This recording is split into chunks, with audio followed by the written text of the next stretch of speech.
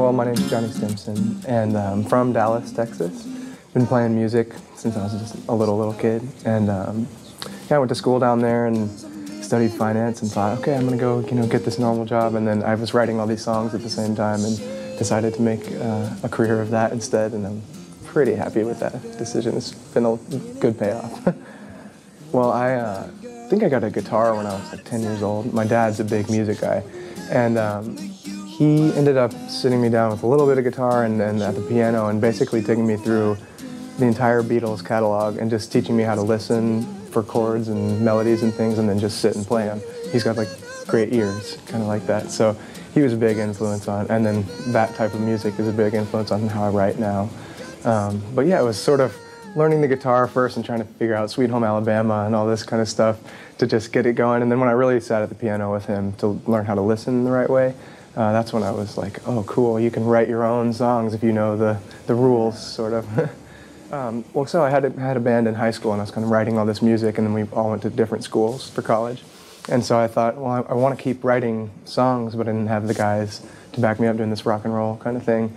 And I started writing a bunch of singer-songwriter type stuff where I was just singing and trying to tell a story with my guitar. And I was kind of playing gigs like that for a long time after school. For maybe a year I toured that way, but it's been a shift in the type of music, but that's where it started, was learning from different singer-songwriters. And I was really interested in telling a story from the beginning to the end inside of a song, and that's where the writing was starting.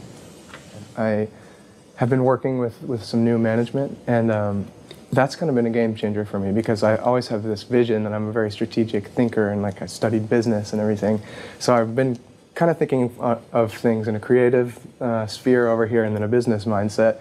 And since this new management has come in, it's sort of helped me, marry those two things and put them together as one. Like you're building a brand and you're making a product, and sort of getting guidance from him on how to work some of those things. And then musically, I met these guys in this band Avant Lava.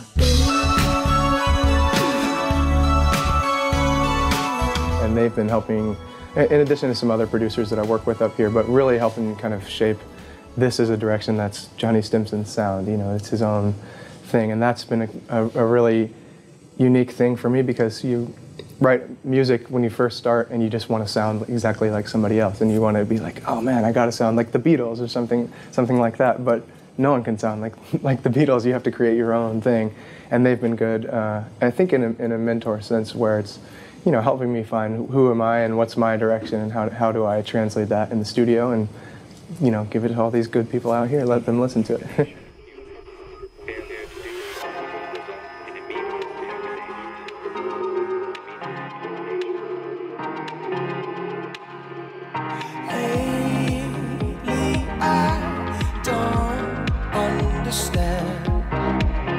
I think I wrote it about a year ago or so, and it's been a long process because it's been a shift in the sound, and this is the first thing that I wanted to show. I have a lot of the new sound recorded and ready to go, but this was the first song that I really wanted to show people. This is kind of the new deal.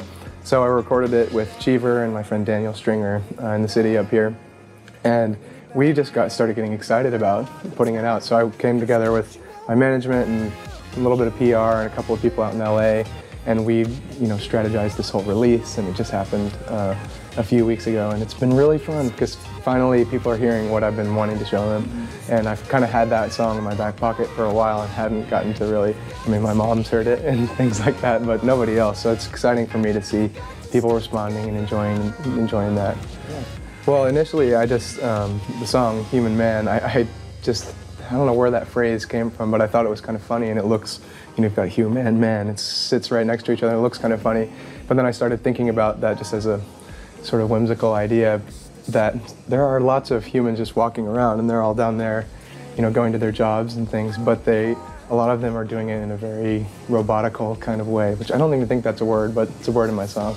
But a lot of people are just going about their lives, and this song, the theme sort of is that, if you're feeling human and somebody else is feeling human, then you gotta stick together, whatever that can translate to mean a lot of different things. But I think it's a lot about just not going through day to day and not really living, because we're alive and there's a purpose and there's reason for all that, I think. Let's get together, can you feel it? 'Cause when you're living on the body world, we've got to stick together. Yeah, well, I worked with a director named Savi Medina. He's actually from Puerto Rico, and he came up here. I wanted to do the video in New York because I love it here. This is kind of home away from home for me. And wanted to shoot it in New York, and I wanted to do some kind of post-apocalyptic thing, because like I said, I actually am just total geeked out in my real life. I like the sci-fi stuff, and I wanted to do something kind of like that, and I spoke with a bunch of directors. Initially, I wanted to do some crazy idea about like some people trapped like in a post-apocalyptic robot world. They're in a human zoo kind of thing and have to do this mega escape. But I guess you have to be super famous and have a mega budget to do that. So we went and we came up with this treatment together, and the story kind of centers on this girl. She's owns a radio shop, but you kind of learn at the very beginning of the video that the city is sort of overrun by something.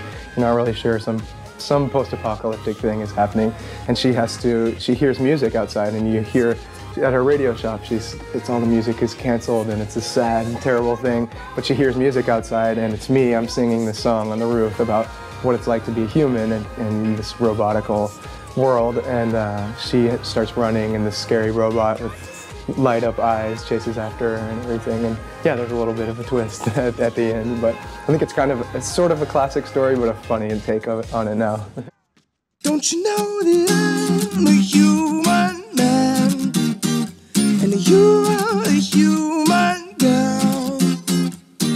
Let's get together, can you feel it? 'Cause when you live in a robotical world, you got to stay together. You got to stay together. You got to stay. I'm Johnny Stimson. Look for me on Last.fm. You got to stay together.